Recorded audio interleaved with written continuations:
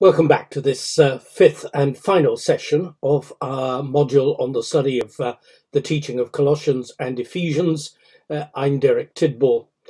In this final session, we're going to be looking at the second half of Ephesians, chapters 4 to 6, and we'll be doing so under four themes, four different subjects as it moves through the application of the gospel that has been expounded in chapters 1 to 3. Firstly, we'll look at serving and uniting. Second, we'll look at character and conduct. Thirdly, we'll look at submitting and loving. And fourthly, at fighting and praying. One of the crucial things that I ought not need to emphasize to you who are listening to this module, but is always worth doing, is just to remind you of the importance of the word therefore. In chapter 4 and verse 1, we read, "I, therefore, a prisoner of the Lord, urge you to walk in a manner worthy of the calling to which you've been called."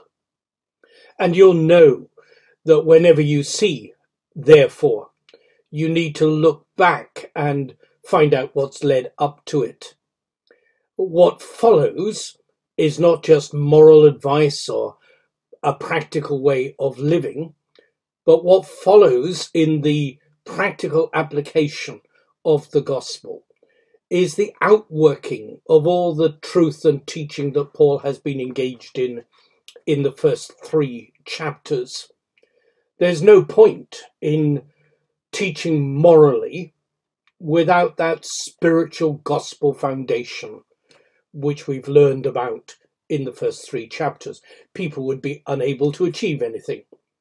All that Paul is now going on to say is the outworking of the new life that we have as we have been raised with Christ. So let's turn to the first of those four themes, which is that we are to both serve and be united in the church. The opening 6 verses of chapter 4 are all about unity in the church. And the focus is not on the great interdenominational discussions that have held sway for so long. It's not on ecumenism between the denominations. There were different churches, as we know, some that had different emphases. Some had a more Jewish complexion, some a more Gentile complexion. But where the rub comes is on the quality of relationships that you get in a local church when you're meeting with people, working with people, praying with people, week in, week out, day in, day out, when you know them well. And that's where we need to demonstrate humility and gentleness and patience and bear one another, maintaining the unity of the Spirit in the bond of peace. It's easy to love people theoretically from a distance. Loving people when you meet them daily and when you know them too well is another issue. And Paul is acutely conscious of the need within the local church for the quality of relationships to reflect, well, actually the Trinity.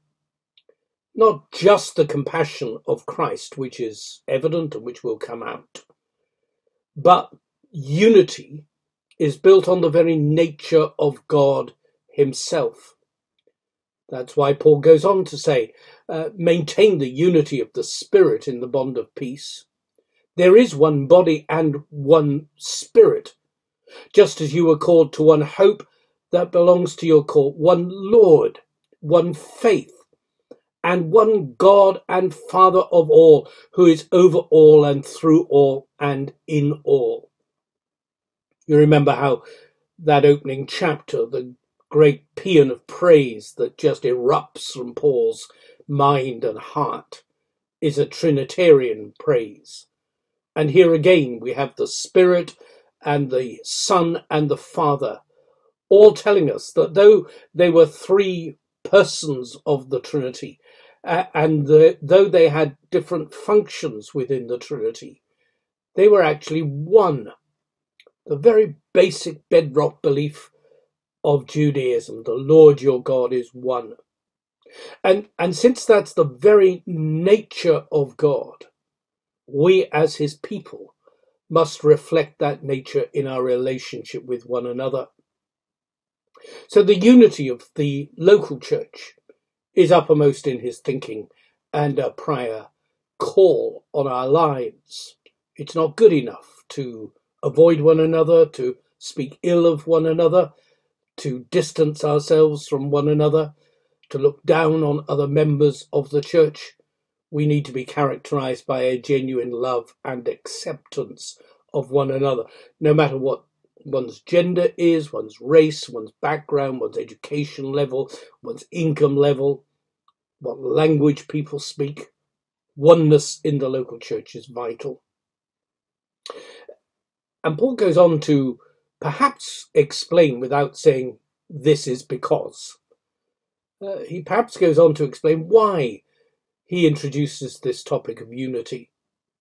Because in verses 7 to 16, he talks about the diversity that you'll receive, you'll witness within the local church, a diversity of gifts. We're not all the same. We do have different spiritual testimonies, different spiritual pilgrimages, different spiritual experiences, maybe. And certainly we have different gifts, so that some see the church through one lens and others see it through another. All these gifts, as we may have learned from 1 Corinthians 12, are gifts that God has given through the ascended Lord. He quotes Psalm 40 there, when he ascended on high, he led a host of captives. And in the original, if you look back, you'll read, like a victorious general, he received gifts from men.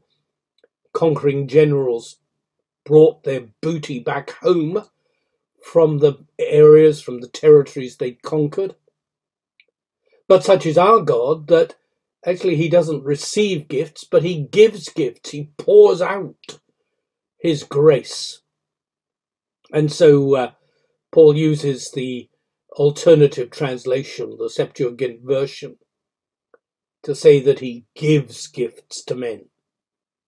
And then he begins to explain what the gifts are. In verse 11, he talks about apostles, prophets, evangelists, pastors, and teachers.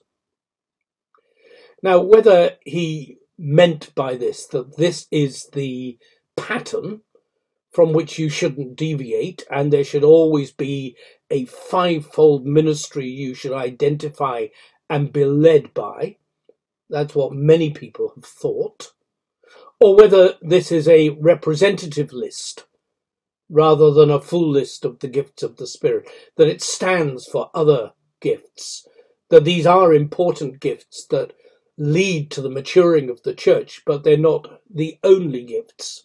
That's a matter of debate. But certainly they're important gifts, and if we've neglected any one of them, then we have done ourselves a disservice in the church and the weaker for it. He gave the apostles, that word is used in two senses in the New Testament, to speak exclusively of the 12, but then in a wider sense of missionaries who've been sent. That's the original meaning of the word apostle, apostello, and they are the church planters. We can't be sure as to whether he's using the narrow or the wider definition, but given the context and what he's already said at the end of Ephesians 2, he probably means the narrower definition, the 12 apostles and their apostolic teaching, which are the foundation of the church. The prophets we've already again encountered at the end of chapter 2. He might well be referring to the Old Testament prophets or to the important gift of prophecy that is bringing an immediate word from God to a local congregation under the inspiration of the Spirit. as we see practiced in 1 Corinthians 14, for example. Then there are the evangelists, the people who have the particular ability to articulate the gospel and to win a response or provoke a response in people's lives. All of us are called to be witnesses, but some people in particular have the gift of an evangelist. The final two gifts might go together, pastors and teachers. That's because in the Greek he uses just a different construction. He said the apostles, the prophets, the evangelists up to now, but now he doesn't use the fifth the, and simply says the pastors and teachers. Certainly the pastoral gift and the teaching gift do need to go hand in hand, but many would argue that they're distinctive gifts, pastors having very much more a gift of being people orientated and not just giving care.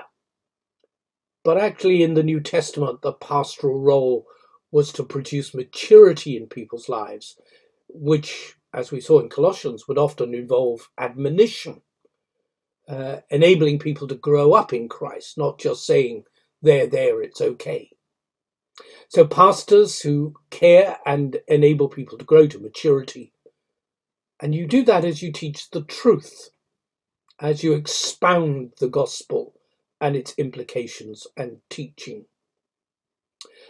So there are 5 gifts at least which are vital for the healthy maturity of the church. And Paul explains that that's their purpose. They are not there to do all the work of the church, but they're there to build up the church and to release the gifts of others so that they do the work of the ministry in the wider world. And their role is to produce not instability, but stability, growth which is well grounded in Christ.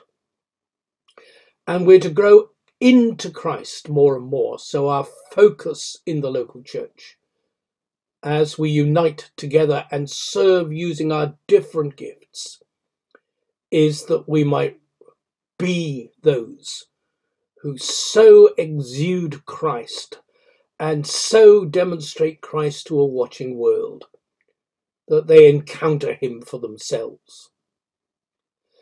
Yes, that will involve us speaking the truth, but it's not always good to speak the truth bluntly or in an untimely fashion. We speak the truth in love, which means we take into account the effect we will have in doing so on other people, and particularly, perhaps, the opportune moment, the timing, when the truth can be heard. And our task as leaders in the church is that the whole body is joined together and held together. And when every part works properly, well, it makes the body grow so that it builds itself up in love. So Paul's first concern of the outworking of the gospel is that we serve one another using the gifts that God has given. But that may create tensions because the prophets may be up and at it. The pastors may want to say, hang on a moment. The teachers may be saying, no, it's all here in the text, whereas the prophets say, no, we need an immediate contemporary inspirational word from God, an exhortation, never mind all this a doctrine business. The evangelists might well be saying, let's leave all that behind and go ahead and win others for Christ. So there may indeed be tensions, but our task is to contribute our gift to the building up of the body. And then Paul turns to the subject of character and conduct. Much of this is material that we've come across before, in Colossians or even earlier in Ephesians, but it's given in starker detail, in greater detail. He's already talked about the dreadful state of the Gentiles, presumably the majority of the church in Ephesus. He's spoken of the way in which they're without hope and strangers to God and outside the covenants of Israel. And now in chapter 4, he gives a devastating critique of their position, of the way in which they are totally lost in darkness. I testify in the Lord that you must no longer walk as the Gentiles do. Our lifestyle must be so different. Why? Because they're governed by the futility of their minds. They're darkened in their understanding, alienated from God because of the ignorance that is in them. And that isn't just an accidental mindset or just an outworking of their culture. No, they do it due to the hardness of their hearts. They've become callous and have given themselves up to sensuality, greedy to practice every kind of impurity. They do it because actually they don't want to live a godly life. Original sin has taken a grip on their lives. They're slaves to sin, and they indulge themselves in immediate passions, thinking that that's the way to find satisfaction in life. It's what Jesus said in John 5, isn't it? Men love darkness rather than light because their deeds are evil. And as I said when we were looking at chapter 2, it's very easy to think that everybody around us in our class, in our neighborhood, in our community, in our workplace, well, they're basically nice people. But here's this devastating critique again. Far from it, from God's viewpoint, they're addicted to evil, fundamentally adrift in their thinking, twisted in their morality. And they need rescuing from that.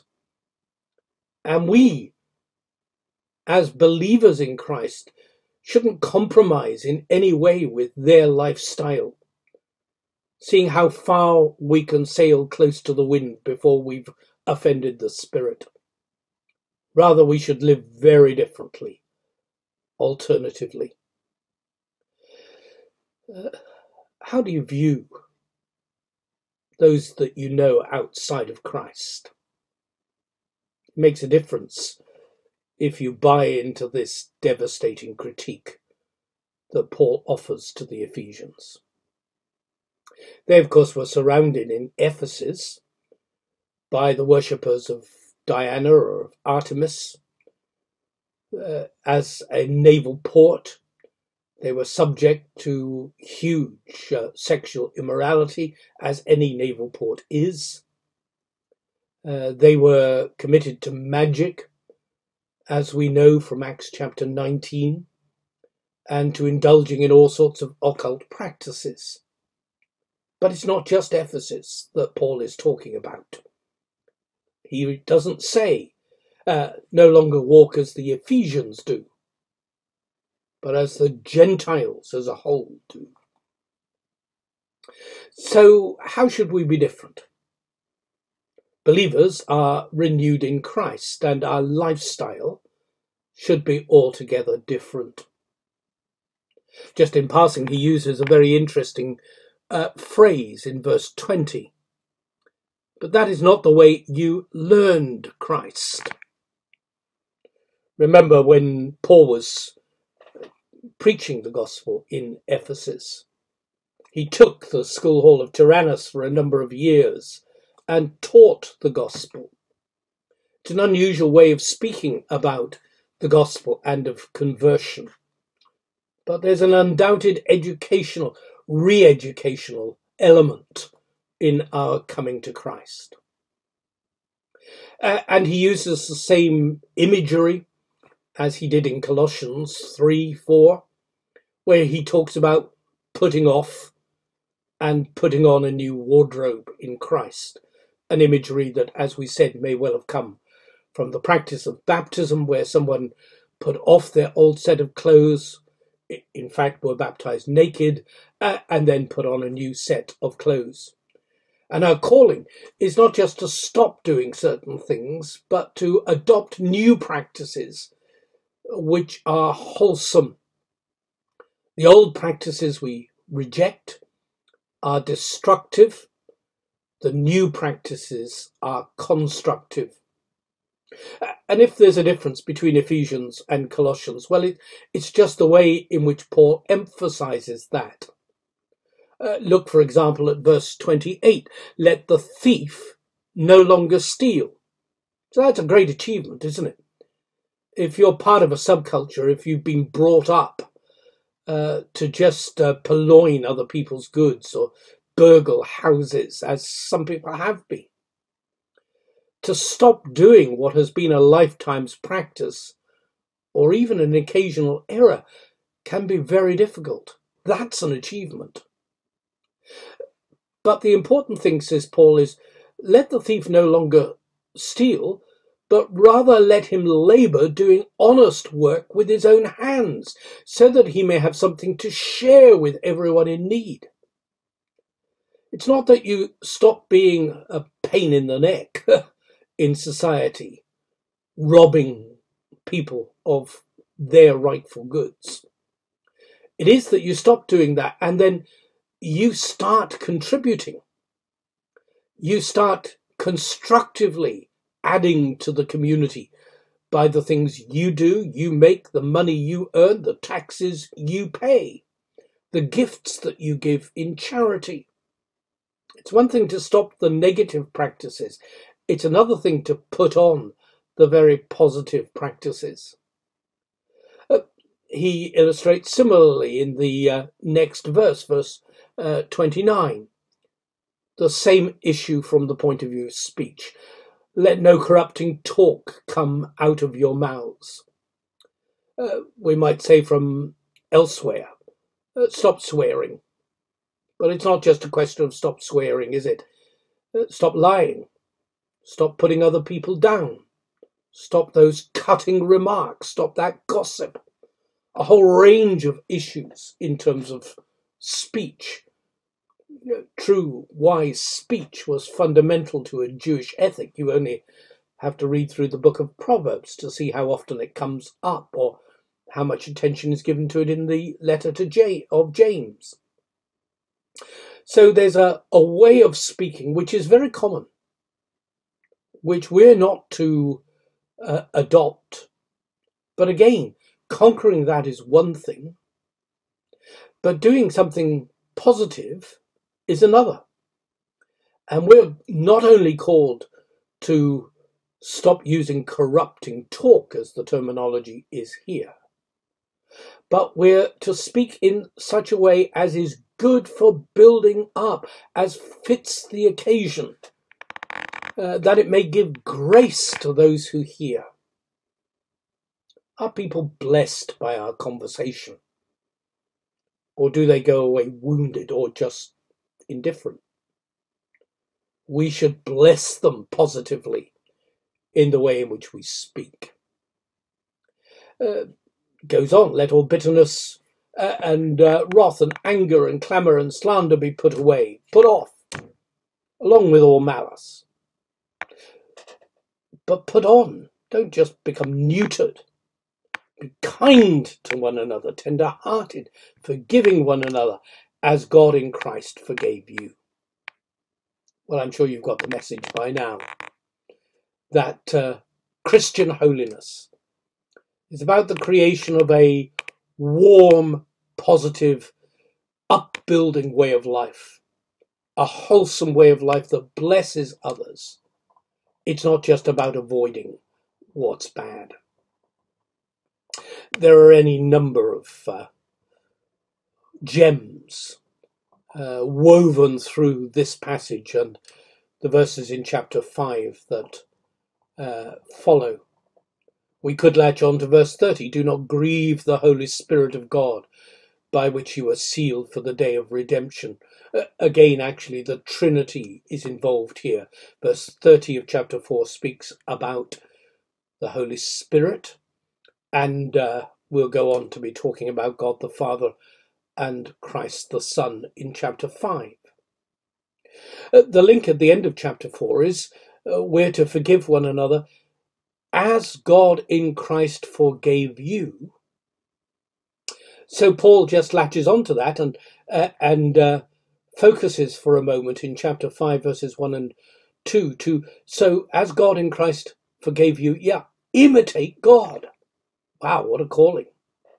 Just as God would react in mercy, in kindness, in forgiveness. So we are called to represent him and imitate him in our relationships. And then in verses 3 to 14, where he's talking about putting aside sexual immorality and covetousness and filthy foolishness and filthy talk, crude joking, things that we've already highlighted. The need to lead a life of purity, and buried in that is the important truth that actually as we do this, we please Christ. We are not doing this just for our own ends, but we try to discern, verse 10, what is pleasing to the Lord. So we imitate God. We want to please Christ, and we do not grieve the Holy Spirit. And all that could be described from verse 15 through to 21 of chapter 5 under the heading of, walking wisely. There are other themes we could have taken. The passage is so rich, one layer is there on another, so we could have latched onto the image of light and darkness. But I choose to highlight the issue of wisdom. Look carefully then how you walk, not as unwise, but as wise. To walk wisely is to walk in the light, to be aware of what's around, of the traps and of the impact that you might have on others, to avoid the pitfalls and to live wholesomely. So walking wisely, again, there's a great deal within Scripture that unpacks that phrase, isn't there? Think again of the book of Proverbs, where so much daily practical wisdom is being outlined. And all this again is about the way to be filled with the Holy Spirit. That's the wise way to live. Fascinating little thing in verse 18. Do not get drunk with wine, for that is debauchery, but be filled with the Spirit. Several things that we could unpack from that. In the context, how does Paul measure a life which is filled with the Spirit? It's actually not in terms of the exercise of spiritual gifts. It's not whether you have ecstatic visions and experiences of God, whether you can fast for days on end, whether you speak in tongues, or whether you have the power to work miracles. No, it's much more down to earth, isn't it? The measure of being filled with the Spirit is whether you're living a clean, wise life. And just note the interesting contrast that is implied there. Do not get drunk with wine, for that's debauchery, but instead, by contrast, be filled with the Spirit. When you get drunk with wine, so I'm told, and Ephesian wine was notoriously pretty rough, so a lot of people would have got drunk on it. When you get drunk with wine, you actually become less than human. You lose your sense of discipline. Your humanity is degraded. You're out of control. You do things that in your sober state you'd never dream of doing because it would be horrendous and is undignified. So don't get drunk with wine when you become less than human. but instead be filled with the Spirit, be recreated in Christ. God's great purpose for you is that his image in you be restored, that you become the full human being, the ideal human being that God intended you to be. Well, so many different ways we could have unpacked that, but there's just a few headings on the way through. Let's move on to the third topic, which is that of submitting and loving. And again, he's going to go over ground that he's introduced in his letter to the Colossians. He's going to go over it in greater detail when it comes to husbands and wives, in less detail when it comes to slaves and masters. But basically, it's the same framework. The scholars do argue about this, but I'm firmly of the view that verse 21 of chapter 5 not only sums up what has been said about wise living and ethical living up to now, about how people learned Christ, but actually is the headline for the household code that he's going to spell out from verse 22 onwards. So verse 21 says, submitting to one another out of reverence for Christ. If we submit to one another, we are not disruptive or divisive in the church. We give way. We recognize with humility and with patience that we may not always be right. It's a mutual submission, as it's sometimes said. The only argument you should have when you come to a door is as to who goes through it first, and you should constantly defer to one another. You submit to one another. Submission is about recognizing your place and not being uppity in the world. I've taught quite a little bit in India, and I've never had the courage to drive in the city of Bangalore. I'm thankful that I've always been driven, because the roads there are apparently chaotic. It looks horrendous. But I make my Indian students laugh when I say to them, actually the miracle is that there are not more accidents than there are. And the reason is because if you look carefully, drivers do actually submit to one another. And they don't believe me. But actually, if you look carefully, you're coming up to a junction. Dozens of cars or lorries, even more, motorbikes with folks riding on them without helmets, and sometimes with their young children on their laps as well. It looked absolutely horrendous. But the reason why it works is that the people are usually making eye contact with one another and signalling my turn or I give way to you. And it is in fact an example, an illustration of the way in which people, even in that situation, see the value of submitting to one another. And we are called as Christians to practice this life of submission to God and Christ by his Spirit primarily, but to one another in all our relationships as well. So it's a mutual submission. And in Ephesians, Paul comes to talk about the submission of wives to husbands in greater detail than he did in Colossians.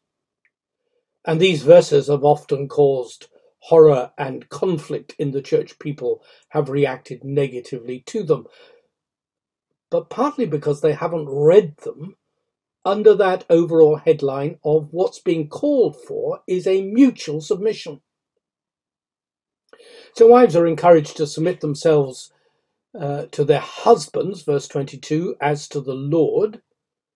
And this is one of the few places in the New Testament where it said that the husband is the head of the wife, even as Christ is the head of the church, his body, and himself is its saviour.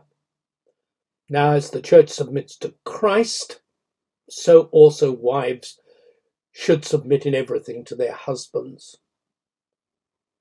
The meaning of headship is debated.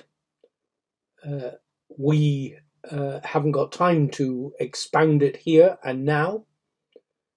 It may not primarily mean the place of authority, which is how we read it in the 21st century in the Western world. May have much more to do with prominence or even the source of things, as head of a river is the source of the river. That's a debate you'll have to explore somewhere else. But whatever the precise meaning, clearly the wife is being encouraged to take the humble position to make the relationship harmonious, not argumentative, and not competitive. And the example given is in terms of Christ himself. Again, note this is an invitation to wives, or an instruction to wives, not permission for the husband to make the wife submit. This is how Christian wives should voluntarily live. The task of the husband in this is just as demanding, if not more so. The word submission is not used of husbands, but under that overall title that we read in verse 21, verse 25 onwards, when it's talking about husbands, is in fact spelling out what does it mean for a husband to submit. And this is what it means. Husbands, love your wives. Again, the pattern is Christ. Christ loved the church and gave himself up for her. That led John Calvin and many of the reformers to speak of marriage in terms of being a little church.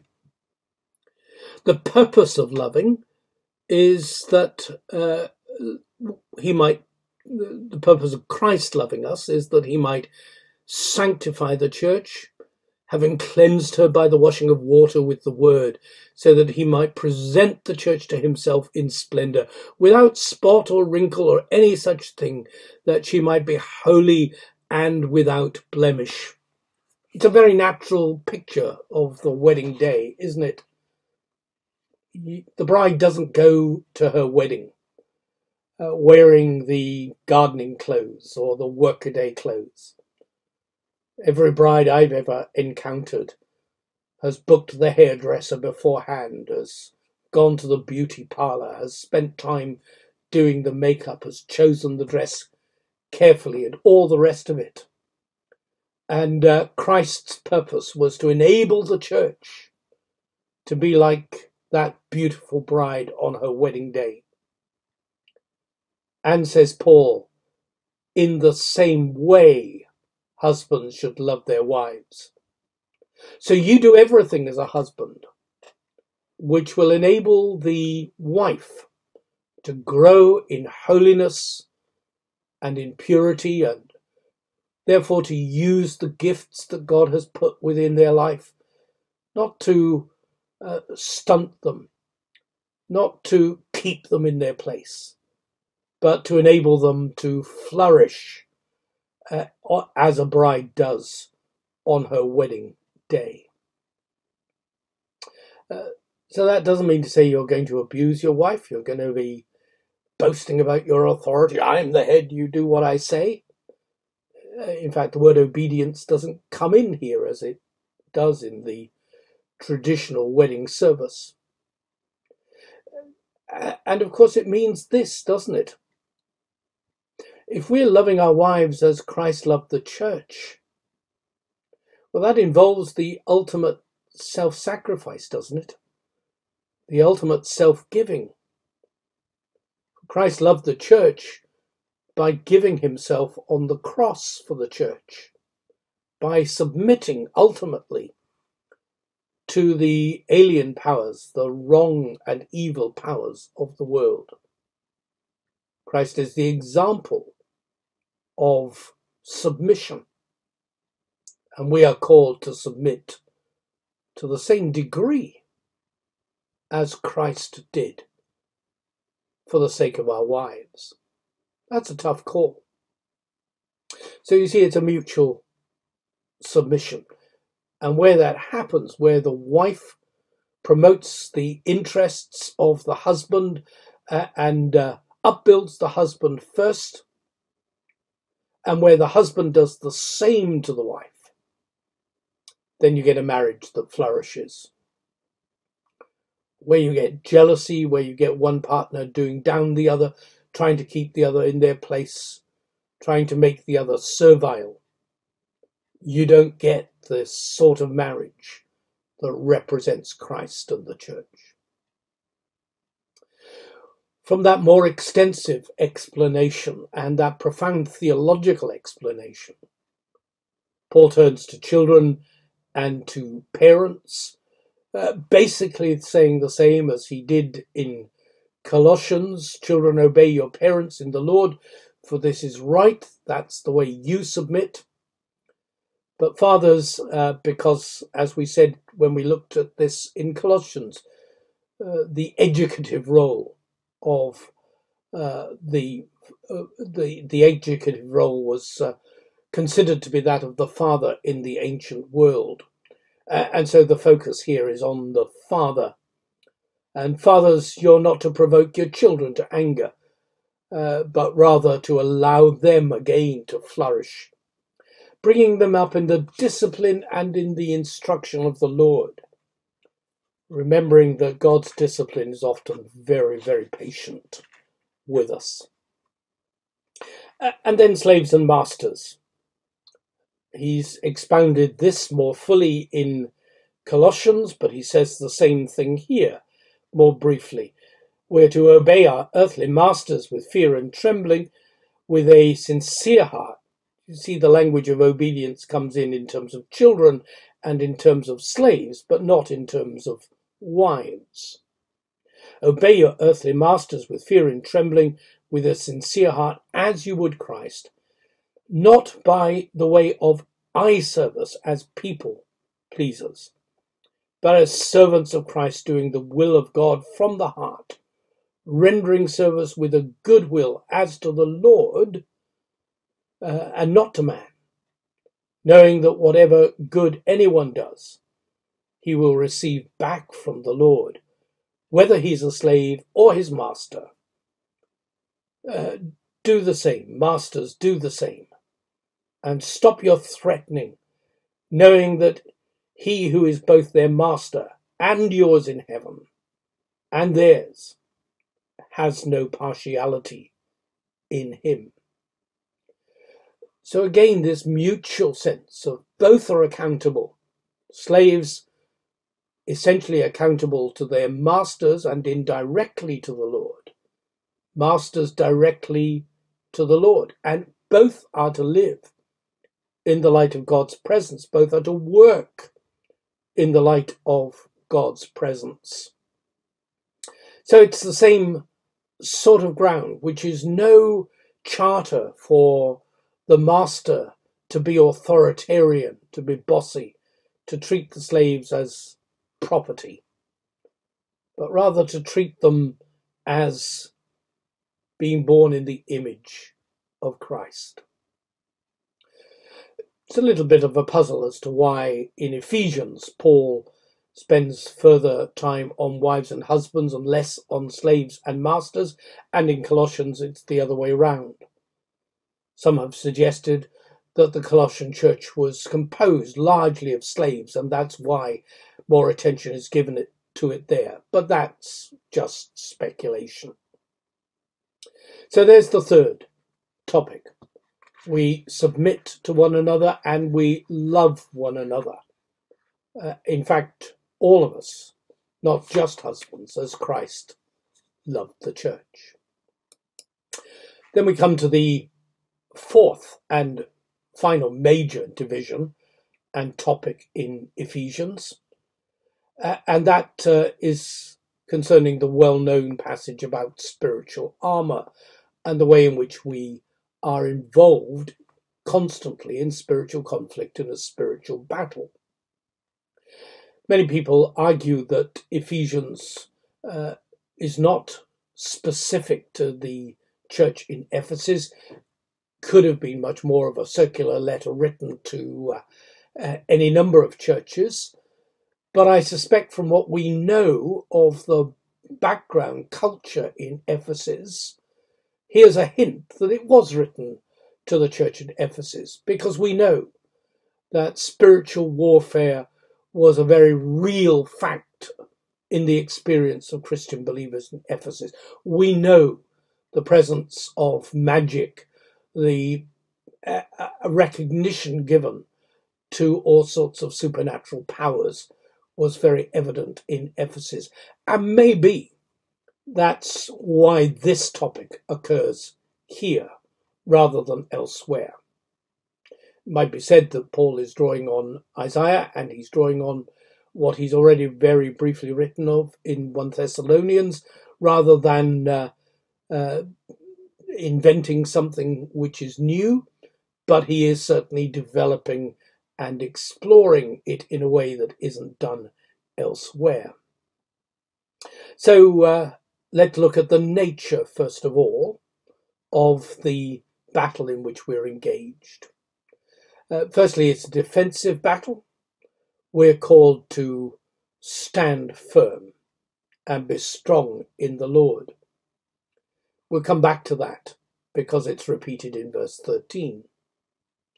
The nature of this battle is that it's not against flesh and blood, against seen realities, but against unseen realities.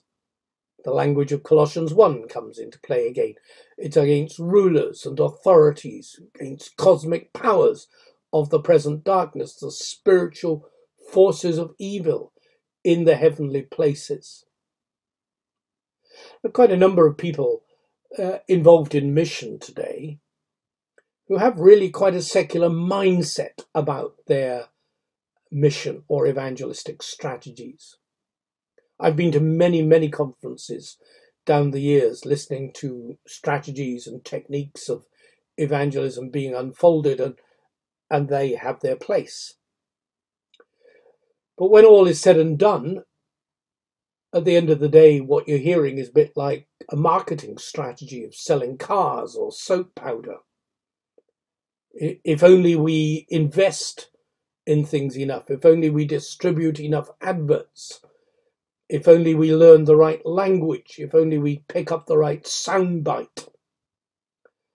But I've rarely heard in those circles the whole recognition that what we're involved in is a spiritual battle with unseen powers.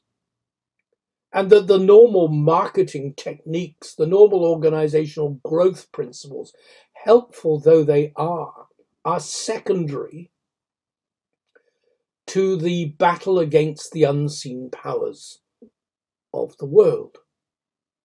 And that's Paul's focus here. A recognition that whenever we engage in conversation about Christ, we're not just trying to win somebody rationally to our belief system. It's not an ordinary conversation.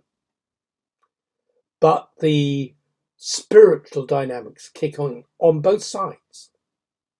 The Holy Spirit on our side and a range of other evil spirits on the other, seeking to deceive the person we're seeking to win for Christ, corrupting their mindset, distracting them, a whole range of techniques that they will have to cause them to be blinded to the truth. So the nature is that it's spiritual warfare.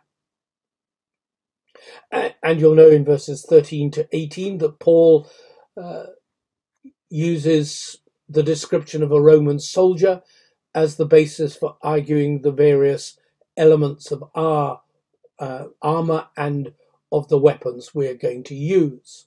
It's quite common to go over this in great detail and comment in some fine detail, and there's value in doing that.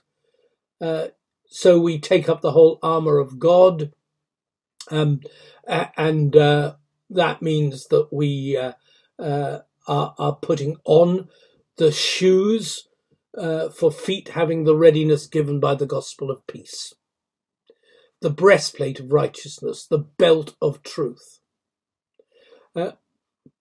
All these things can be identified from a soldier's armour.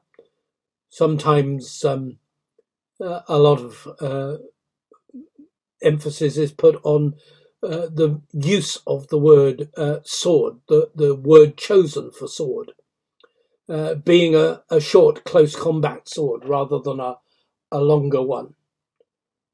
Sometimes a great deal is made about the shield that a Roman army adopts, where they can interlock with one another, made of leather very often, to prevent arrows from opposing armies getting through. There's good insight in all those things, but whether Paul actually meant it in such detail or not, I don't know. What I think is more important is that when Paul is talking about these various pieces of armour, he's doing so in what's often called both a objective and a subjective way. So, yeah, we have the breastplate of righteousness, and that is that we have become righteous in Christ. That's the objective. But the subjective is that in our lives we live righteously. We have the shoes on our feet of the readiness of the gospel of peace. Well, Ephesians 2 has talked about Christ as our peace. That's the objective. But much of Ephesians spells out the way in which we need to live at peace with one another. That's the subjective. And we take up the shield of faith. There is one faith, Paul said in Ephesians 4. And we have received that faith, but now we exercise it day by day. The helmet of salvation. Yes, we are protected by the salvation that God has given, but we also need to wear that helmet consciously day by day as we shelter behind the gift of salvation. The sword of the Spirit, which is the word of God. God's word given to us in the scripture, revealed and objective, but which we must also make our own so that we know how to wield it when the day comes. So when you look through this armour, don't perhaps get sidetracked too much on the details of the Roman soldier, but do think of both the objective revelation of God in Christ and the subjective implication of that as you put on that armour for your own life. And the objective, as we introduced just at the beginning, is that we might be able to stand firm. Paul's coming full circle, as it were. Verse 10, be strong in the Lord and in the strength of his might, which is an implication, don't retreat, don't be defeated, don't give in, don't be discouraged. But then in verse 13, stand firm in the armour that you're wearing against these spiritual forces when the evil day comes. And above all, stand firm. People have pointed out that there's no armour to shield the back of the soldiers. There's no provision if they run away as cowards or retreat. And the armour is about defending yourself. Perhaps we need to learn that actually we're not strong enough to fight the battle. God fights the battle. The battle is the Lord's, not ours. But our task and it's a great victory if we do so, is simply to hold the line, not give up, and stand firm. It may come as a bit of a surprise that Paul doesn't mention prayer as one of the weapons, as it were, but actually in verse 18 onwards, he introduces prayer as a vital component of our being able to stand firm, of our success in this warfare. He doesn't identify it with a particular piece of armor, perhaps because it's too important. And if our enemies are unseen, then the great secret weapon we have is that of engaging with the Almighty God in the unseen as we pray and release his power through the church in the world. And so we come to the greetings and the conclusion. Unlike most other letters, there are a few personal greetings, just a mention of Tychicus as Paul concludes, and that's one of the reasons why people tend to think this is a circular letter rather than an individual letter written to Ephesians.